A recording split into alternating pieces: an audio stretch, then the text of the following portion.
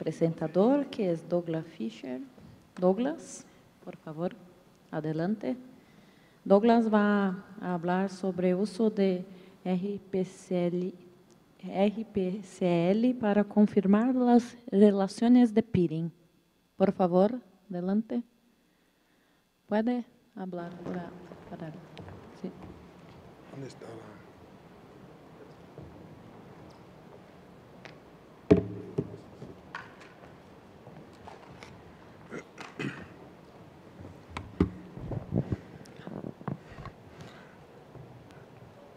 Hola, hello. I will speak Portuguese, but I will do this presentation in English.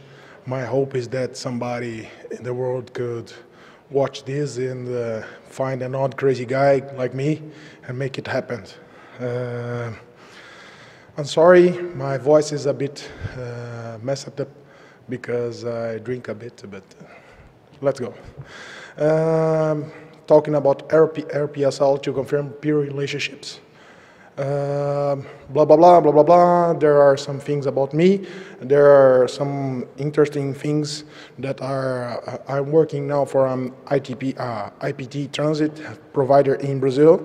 And another thing that some friends classifies me as a troublemaker for a better Brazilian internet in the vacant hours. And also a thing that started to happen 2 years ago is BPF, Brazil Peering Forum, as Fernando mentioned. I will steal some seconds from my presentations to talk about Brazil Peering Forum. We are an org, and we are a bunch of guys that works their own with their jobs in telecommunications, internet, and we work together to create documentations, to contribute to technical informs and even political, and sometimes we are daring to put some things even in protocols. This is our landing page. This is an invite to you to contribute. We don't need any kind of very deep, deeper dissertations. The most of our documentations are very simple docs, like how to disable neighbor discovery in MikroTik. It makes a lot of mess on the network and helps so many people, so many persons. So it's things like that that we hope that you bring to us. Let's talk about the RPSL. Well, a big portion of the information I will talk about RPSL because I am a guy that likes routing security, and this is also mostly about routing security. A big portion of our information is not trustable. Several guys before me had mentioned about it, and this is getting bigger and bigger as the big ASNs are requiring that all the filters get based on IIR. Some small ISPs are doing the registrations, their informations, as in a very not good way. Let's do some soft words in here. So on the other side, almost the information in RPKI are trustable. I would say that almost near to zero informations are untrustable. So the possibility of using RPKI as source of HALT and HALT6 sounds good to me. And I mentioned it, that the source of and not one source, because IIR is a good protocol. The only problem on IIR is the guys that operates the IIR, who puts information on it. So if we can do it in an automatically way, it's the salvation. So the objective in this presentation is to propose a methodology using already available tools and already existent trustable source of information to create an unlikely fraudable source to confirm internet peer relationships. Well, what this means? RPKI is good, is origin validation, but it's not path validation. So it's there that I want to arrive. RPKI give us origin validation, but does not give us AS sets. On last, I believe that was on last LACNIC, Mr. Carlos Martinez mentioned it about the IRR that would be created by LACNIC based on RPKI informations. That's the links, and some questions was on the air. So would be a read-only IRR. What about the AS sets? I exchanged some emails with him, and some doubts arrived, and we tried to. I proposed a solution. I don't know if it's a good solution. Just for defining here, I wasn't aware of how would be the engineered solution by LACNIC for this IRR. So in a question of time, Mr. Guillermo had presented it before. Well, how we will build IRR based on RPKI? We get the ROAS, we take a cupcake nose, put it and make a cupcake that we call IRR. As simple as that. No, it's not that simple, but it's almost like it. As Mr. Guillermo has mentioned it will be an automated process, and well, I will leave that to them, because all the hot and hot six will come from the RPKI, but some other informations are important. As hot sets, how would ASN create, a maintainer create a hot set? If you leave open to the maintainers to create their own hot sets, they will mess up the things as they messed up all the IRRs in the world. So one of the possibilities is to generate hot sets for each ASN that's referenced as an origin in LACNIC objects, hot and hot six objects. For example, IS 123 is defined as origin of the hot 198.51.100/24. So it we create, the software could create a automatically generated hot set with that, and also for the AS 456 and everything like that. Well, the previous part, it's very basic. And then we arrived to the confirmation of the relationship. This guy is mentioning that he's on a date with Lara Croft, and I don't believe her. I don't believe him, and I think that you should not also trust him. So but if Lara Croft would tell to us that she's on a date with this guy, maybe we should trust him. That's the whole base of this idea. I'm pretty sure that almost all of you has saw these screens, these informations of AS in, AS out, of halting policies. All the heres and nears has this information. Is a very old, very small number RFC. I like the RFCs with small numbers. BGP is around 1700 also. All this, based on that, we could define the just a minute. Based on that, we could define the peer relationships. But I must inform you that this information is trustable where? On the heres and nears.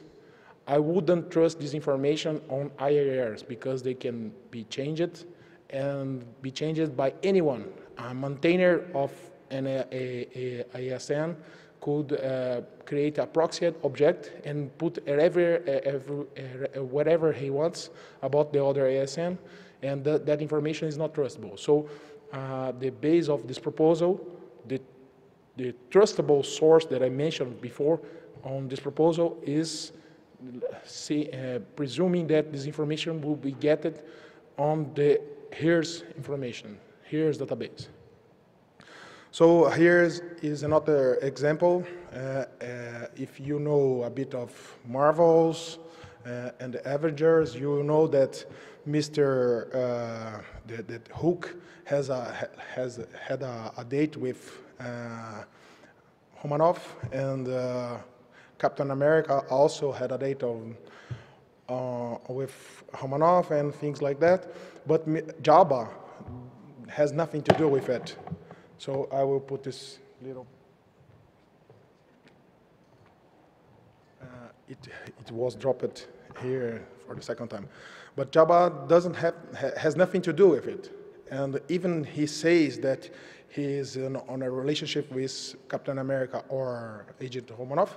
It's not true because the other side doesn't confirm it. So based on that.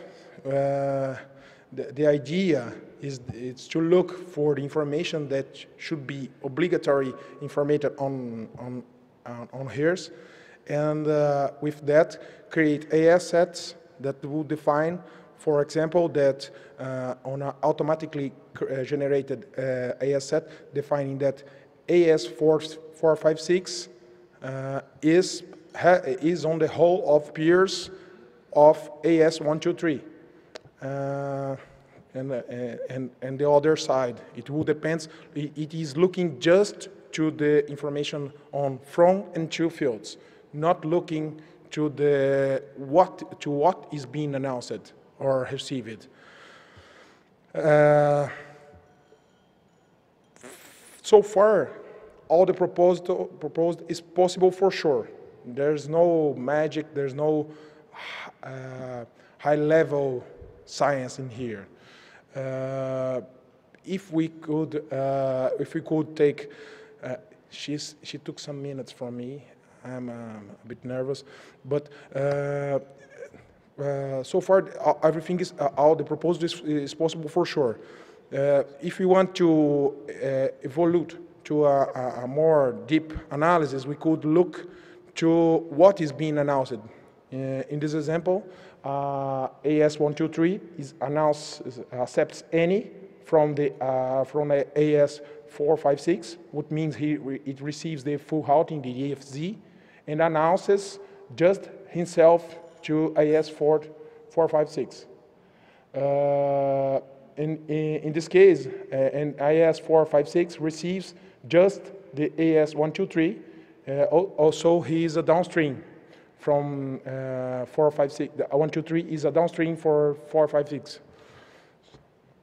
And playing with that and doing a deeper analysis, we could even define the whole path validation, because putting the 456 inside of his own downstream, we could do the whole path validation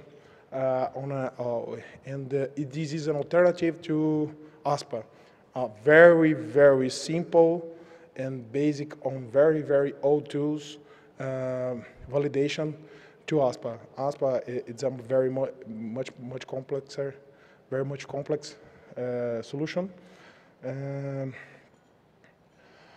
Well, the conclusion in this presentation is that the guys that created the internet, the guys that created the very small number RFCs, had already thought on all of this problematic.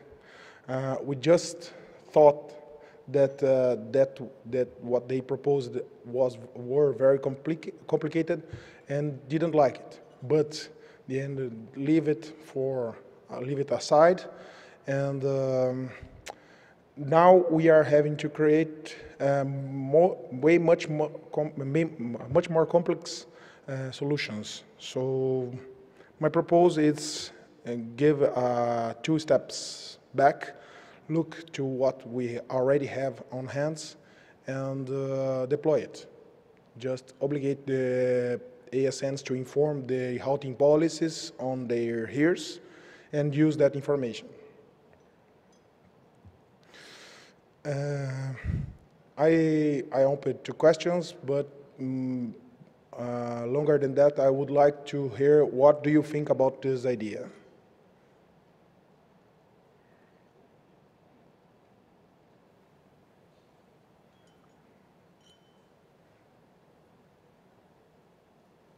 Microphone from Natalia is not working.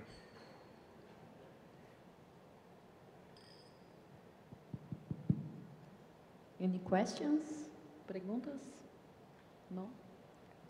Muchas gracias, Douglas, por la presentación. Hay una pregunta. Vamos. ¿Quiere usar acá? Cristian Flarti de ISO. ¿Hicieron un estudio de la información actual en los IRRs para buscar esas inconsistencias y saber cuántas hay? Fala sobre las informaciones de routing policies. Yes.